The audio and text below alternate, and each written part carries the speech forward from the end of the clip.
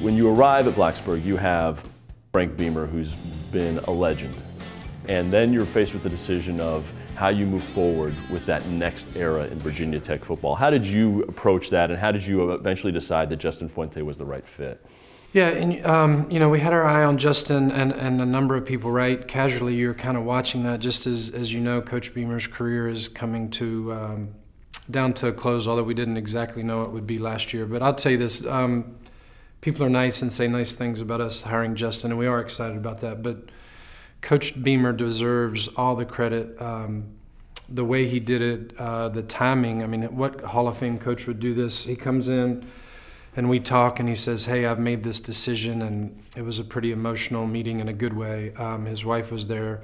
But he says, hey, the time's right. And he goes, but also, Whit, I want to give you time to do what you need to do to move on the next coach. So whatever that was, 4 weeks before the end of the season. And what coach would do that, where they would also take into consideration the transition and all that. So Coach Beamer deserves a ton of credit. He's better than advertised. But as far as Justin, it's kind of speed dating when you're getting to know these coaches. And it was kind of nice with Justin when we kind of reached out like, hey, I really like you a lot. And he checked the box, yes, hey, I really like you a lot too. And then it went from there. But he's great offensively. We certainly need that.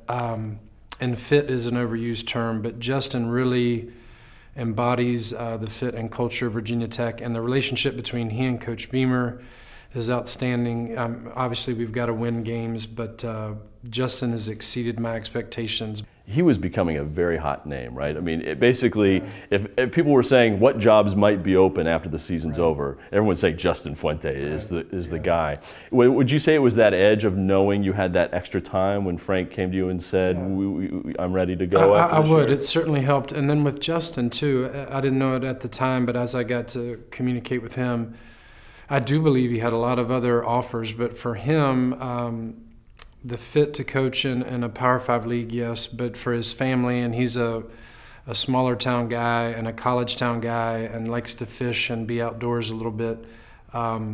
So I genuinely believe this, that out of all those jobs, Virginia Tech was the one that he wanted the most, and we wanted him the most. And certainly we pay him well, but we couldn't pay as much as maybe some others, but that didn't seem too important to him. And again, when you have somebody you're very interested in, and they really are interested in you. And then with Justin, even his press conference, all that, I like his humility, but I also get the sense it's not too big of a stage for him. He's not overwhelmed by it. I mean, he's not overconfident. And a lot of people that knew Coach Beamer years ago say that Justin and Coach Beamer have similar qualities at age 39 or 40 or whatever Justin is now.